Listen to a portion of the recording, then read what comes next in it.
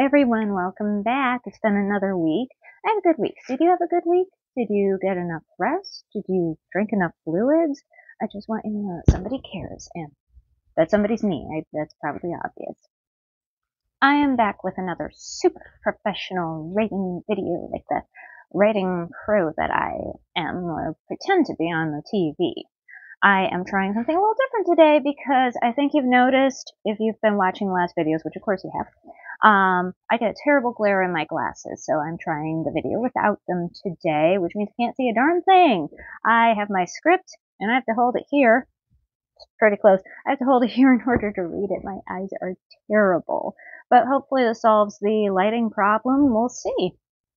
Okay, so to get right into the professional writing video. There is a common writing question that I see asked all the time on the social medias. What genre do you write in? And I never know how to answer that question personally. I kind of just bounce around and write whatever comes to mind. And then when I do write it, I don't know what genre it is. So maybe I'm not alone. Maybe I am. I don't know. But also to flip that on its head, what if you want to write in a certain genre, but you don't know how to start? And that is the question I am hoping to answer today. So what differentiates genre from genre? There are probably a lot of things, right? There's the setting, the mood, the character names, the character choices, the way the story progresses. There's your writing style could influence the type of story you end up writing. But I'm not doing a deep dive here. This is just a quick and dirty way to jump in. Progression from there is up to you. The entire journey is your journey to take, and nobody else can take it for you. Sorry. Okay, so we're going to jump in, as I said, to this unfamiliar story pool. What does this story pool consist of? Words! I am not good at metaphors. I mean, yeah, a story consists of words. Whoa, you'd never guess that. But, I mean, words that are specific to a type of genre and don't often cross from genre to genre. So let's jump right in. I love saying that. I've said that in a lot of videos so far, I think. Fantasy words. How do you manage to write fantasy when you have not been able to finish The Hobbit and you have met neither dungeon nor dragon? Simple. You choose from the following list of words. Journey or quest. Cloak. Staff. Conjure. Enchantment. Prophecy. Axe. Bewitch. Barbarian. Cauldron. Chamber. Combat. Illusion. Necromancy. Summoning. Destiny. Feast. Forest. Hermit. Honor. Kingdom. Lair. Hunter. Lore. Oracle. Mighty. Portal. Mischief. Riddles. Passage. Stone. Valor. Trapdoor. Vision. Wisdom. There are a lot of other words in these, to be certain. I'm going to try and remember to put links down below to some sites that have long comprehensive lists. These are the ones that just struck me as being in a lot of fantasy books, at least the standard ones. Check it out for yourself next time you read one and see if I'm right. Now, it's not only the words as they exist. You can make pretty much anything into a fantasy word if you add the following prefixes.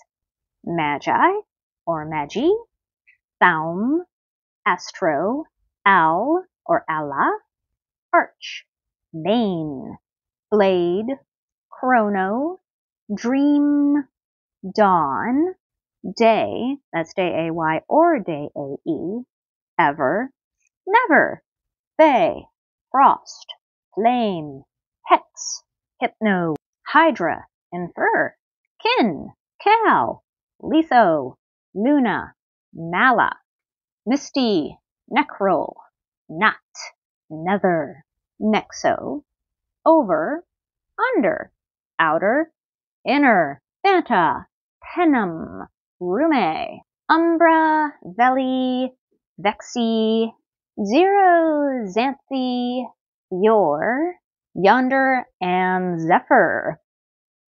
Suffixes include mancy, morph, urgy, ation, shift, ogical, esse, mount, spawn, jur, ichor, ist, and of course, smith, weaver, scribe, man, maiden, being, and beast.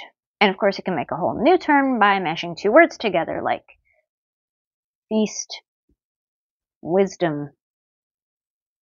I might have to work on this. Science fiction. Everyone knows there's some crossover between this and fantasy. Fantasy is based on old-timey stuff with dragons added, and sci-fi is based on the present with visions of the future and space dragons. Not all sci-fi is about space, though, and a lot of the terms used are real terms. So let's give this a go.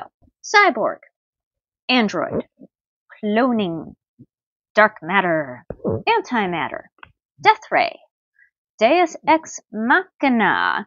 Of course, there was that popular movie, but it's a common thing in sci-fi, not just a storytelling device, but one within the story. Dystopia, event horizon, hyperspace, flight deck, force field, fractal, inorganic, intelligence, interstellar, jump point, cloaking, also used in fantasy, but possibly a little more popular for sci-fi because of Star Trek and all that. M-class, disruptor, engine, laser, orbital, replicant, mind, molecular, lunar, mutation, technology, neural, omega, photon, quantum, distortion, time, and yes, warp. As for making up terms, sci-fi is rife with these. Popular prefixes include deep breath, anti, bio, cryo, cyber, dark, data, decentralized, dimension, digital, electro, energy, exo, extra, force, geo, gravity, hollow, hyper, interkinetic, light, mega, micro, nano, neuro, neutron, omni, organic, planetary, post, ray, retro, robotic, smart, solar, tele, terra, virtual, ultra, and the ever popular space. Suffixes, we don't want to forget about suffixes. Suffixes include tron, tor, ite, eum, oid, iser, matrix, and any Phineas and Ferb knows innator, fusion, and ion. Also, there can be many kinds of particles, ships, space itself, so on and forevermore. Mystery terms.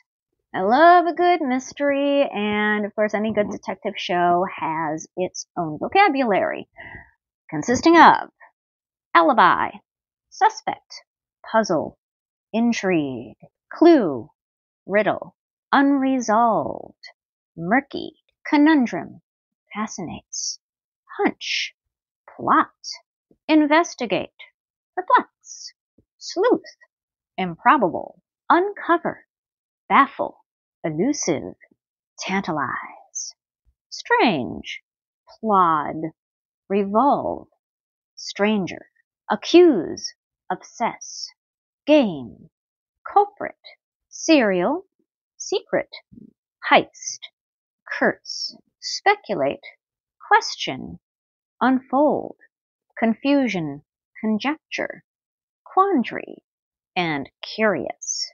there's not so many prefixes or suffixes that I could figure out because we're getting into the kind of story that wants to pretend it's in the realm of reality. But some prefixes include, there's the obvious deduct, investi, foren, magni, con, evi, for, intero, miss, misty, perp, cine, spec, testy, un, and of course, sus.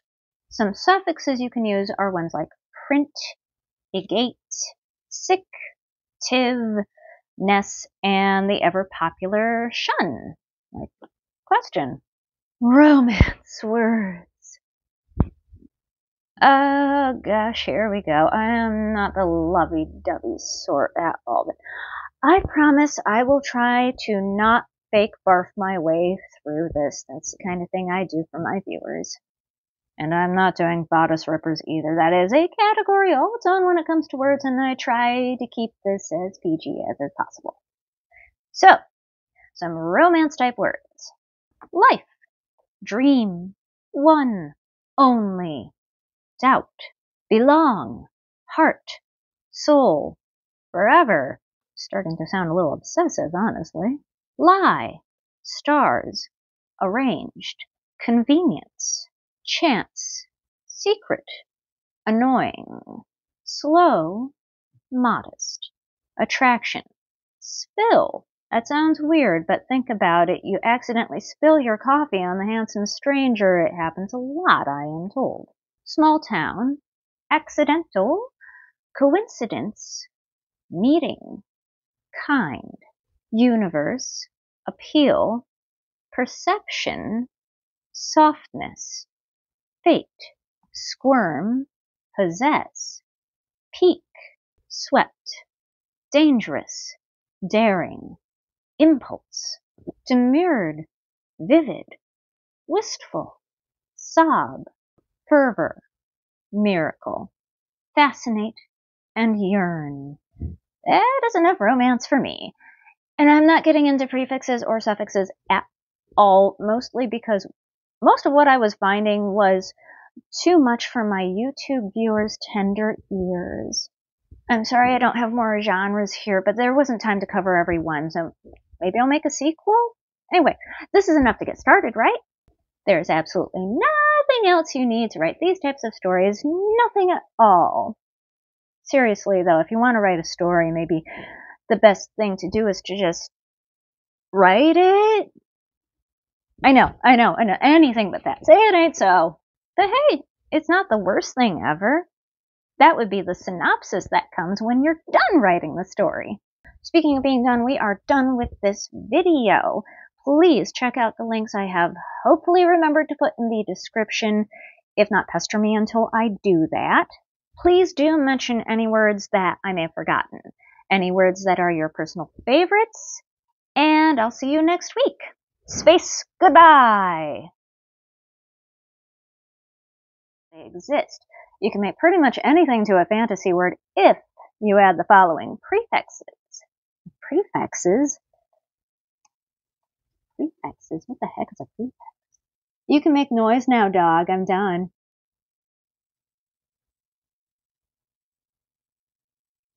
Anything? I think it's asleep.